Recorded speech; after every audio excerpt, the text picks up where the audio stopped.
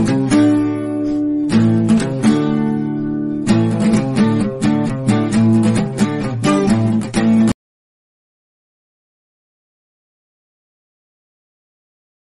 everyone, welcome to Ivy's YouTube channel. Today I will walk you through the step-by-step process of setting up Spark on Ubuntu operating system in VirtualBox. First, check Java is installed or not.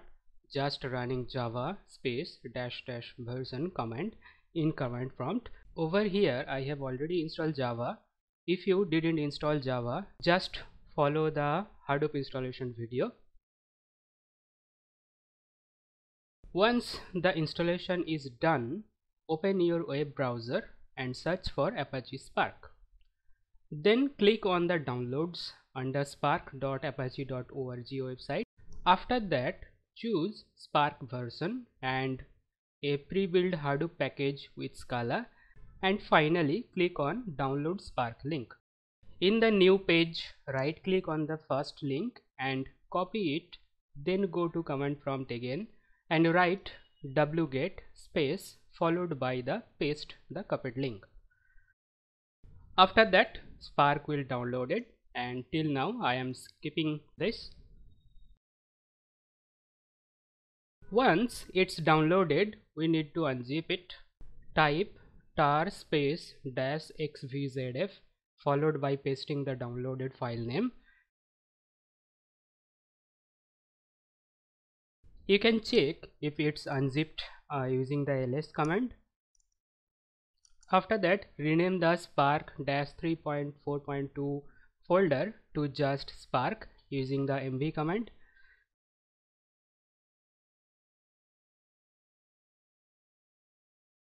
Now go inside Spark folder using cd command, then conf folder using cd command.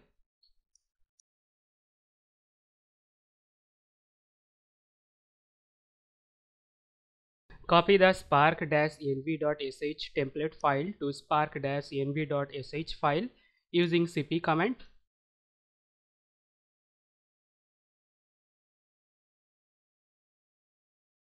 Then edit it using nano command.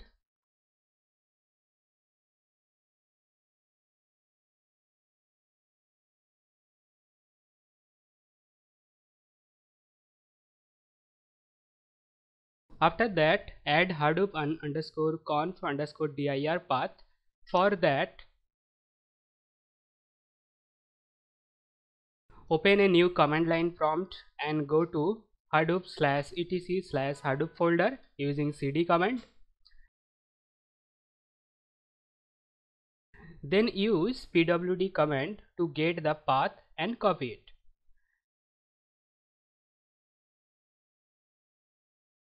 Then paste the copied link over here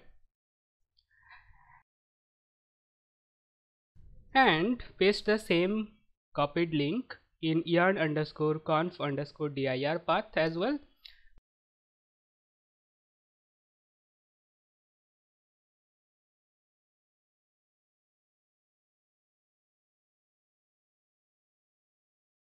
Finally, add one more pyspark_python path with Python 3.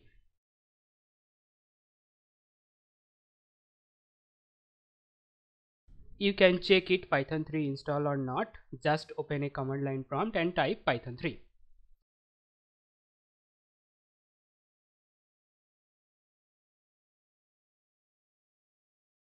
Once it's done, save it and open bashrc using nano command.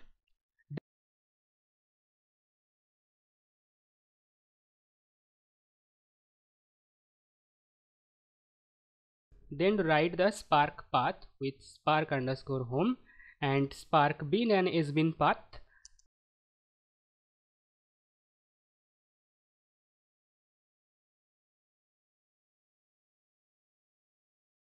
To get Spark home path, open a command line prompt, go inside the Spark folder using cd command, then execute pwd command to get the path.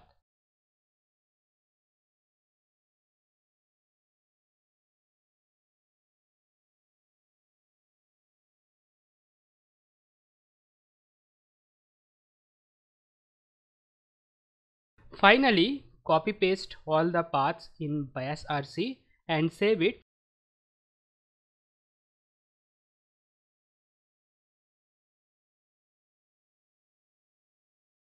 Then run source command on bashrc to validate the paths.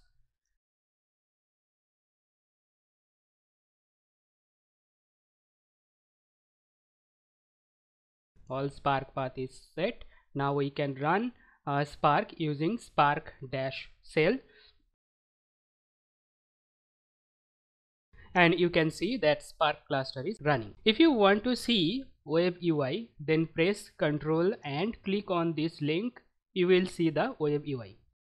Now if you want to run Spark with different master and worker, just write spark-master.sh. It will launch the master node.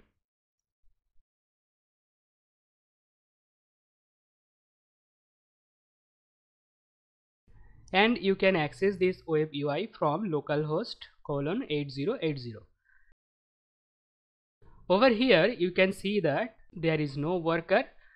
To add a worker, just copy the URL of Spark master, then go to command line prompt and write spark-slave.sh space followed by pasted copied link.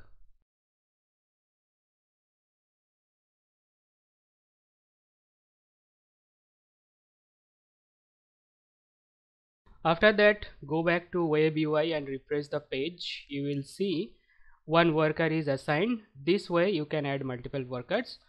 To stop the workers and master, write the stop-worker.sh and stop-master.sh. Now if you know Python, this might be a tedious for you. For that we can use vscode with pyspark.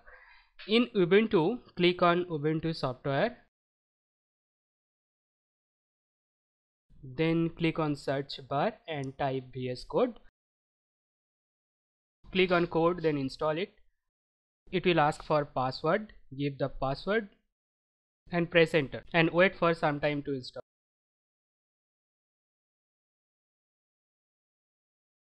Now again go back to your home and search for vscode and launch it.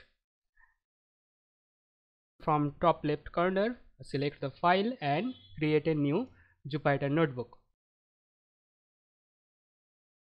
Then select a kernel from top right corner.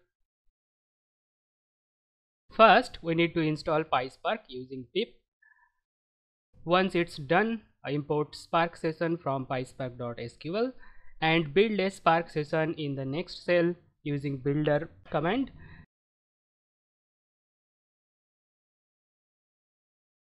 After that you can execute Spark in the new cell and you can see the web UI from it.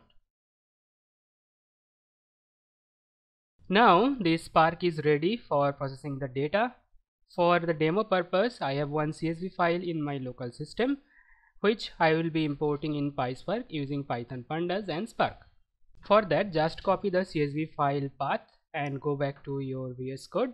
In a new cell, write import pandas and create a data frame as df using pandas and Spark. In the next cell you can write df.show. It will show the top 10 or top 20 rows of the data frame.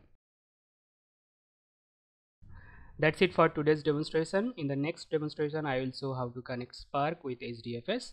Thank you very much for watching this tutorial and stay tuned for more videos like this.